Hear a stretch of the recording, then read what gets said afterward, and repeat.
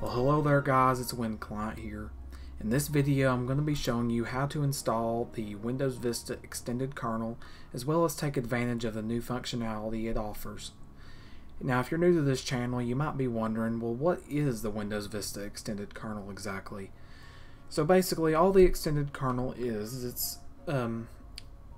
it's a modification to the Windows Vista kernel made by a user named Win32, and what this kernel does is it adds new functionality to Windows Vista to allow it to run modern applications such as the latest versions of Chrome and Mozilla Firefox.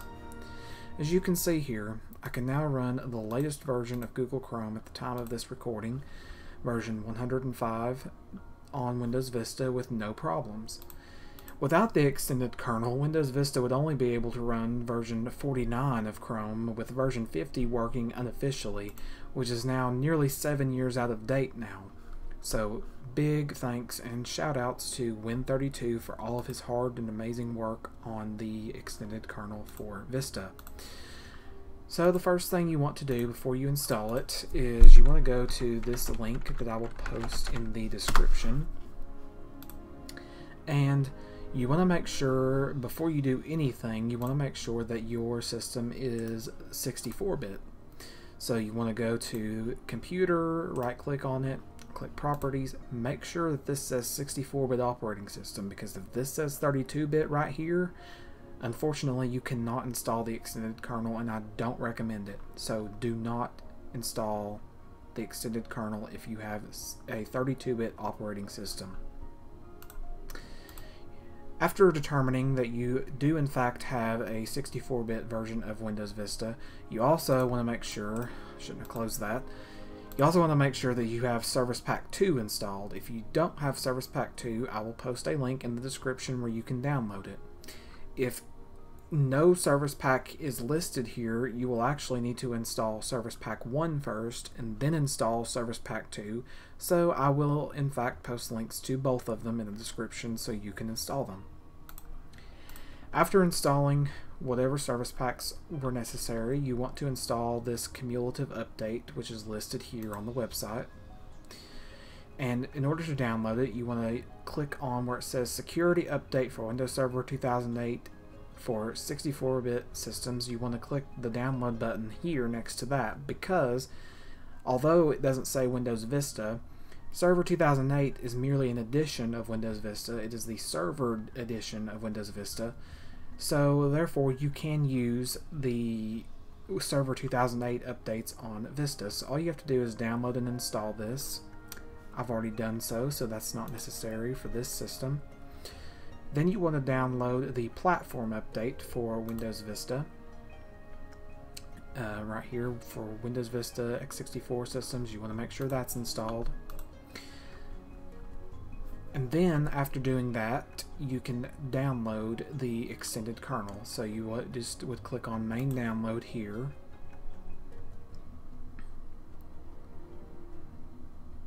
Then you would click on download. I've already done that, so I don't need to do that. And another thing you'll want to download is the Media Foundation Update installer. So you want to click on the main download for it.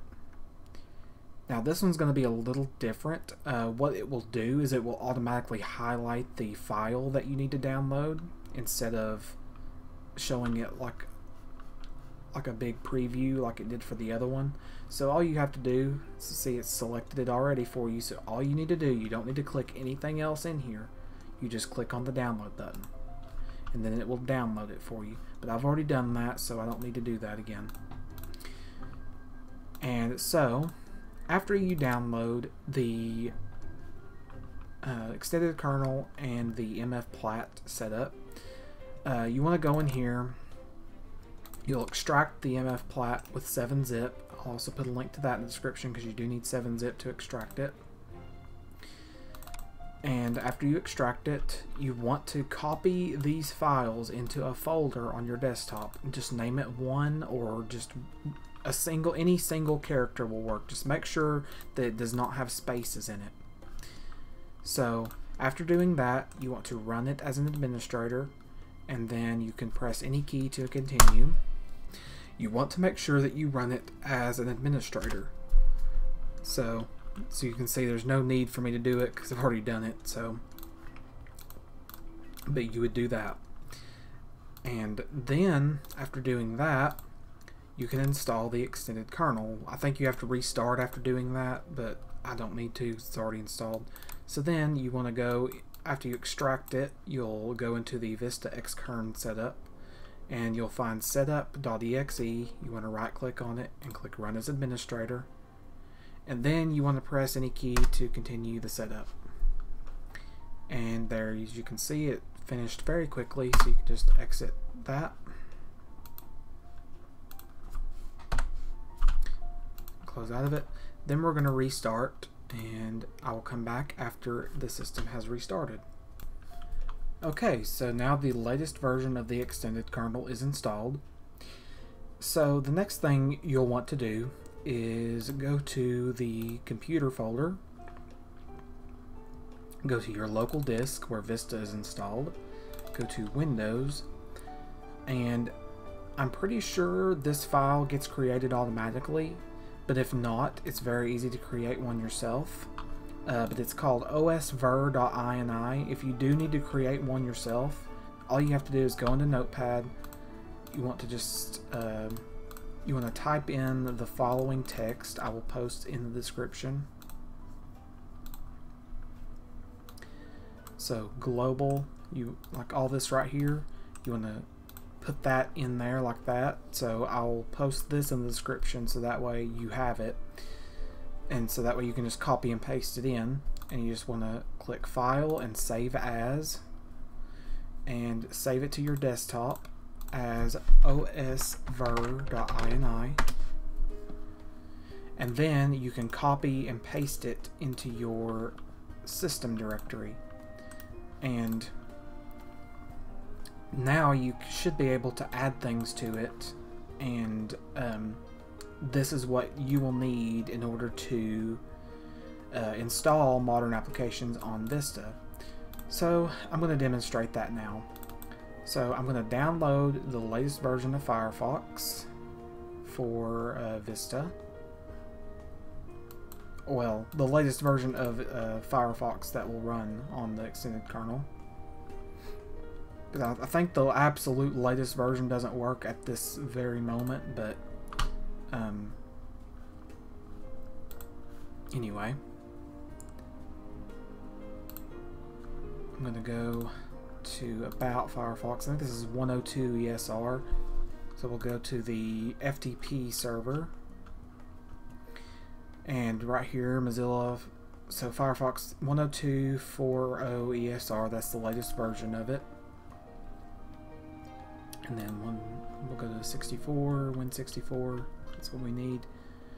And I'm in English US. Then we'll download this exe file.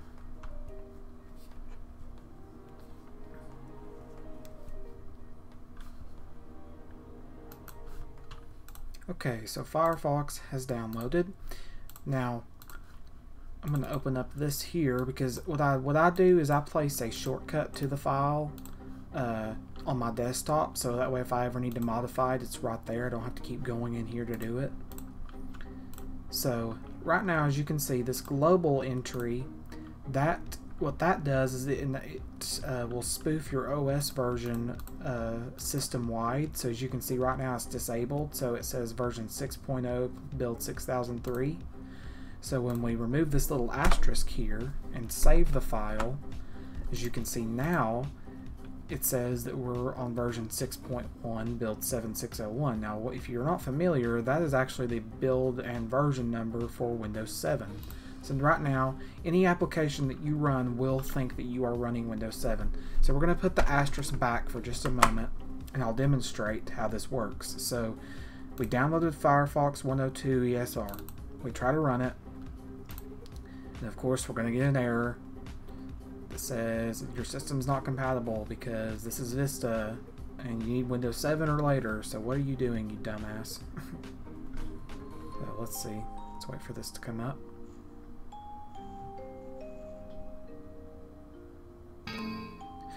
So there we go, we got that error. So now all you have to do to get around that is go to your osver file, and where this little asterisk is next to global, you just remove it and click save, Control S or save from there. Run it again.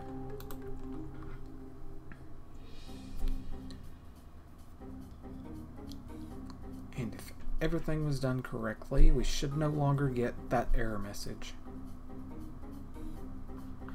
So as you can see here we go. And I can just install Firefox normally. We're going to upgrade our current install because this one's a little newer.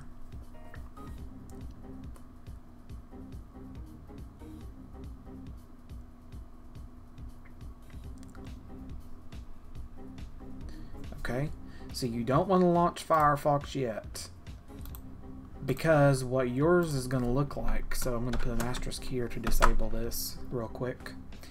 What your Firefox will look like if you try to open it is it's going to look very broken. Well, it's still enabled. Hang on just a moment.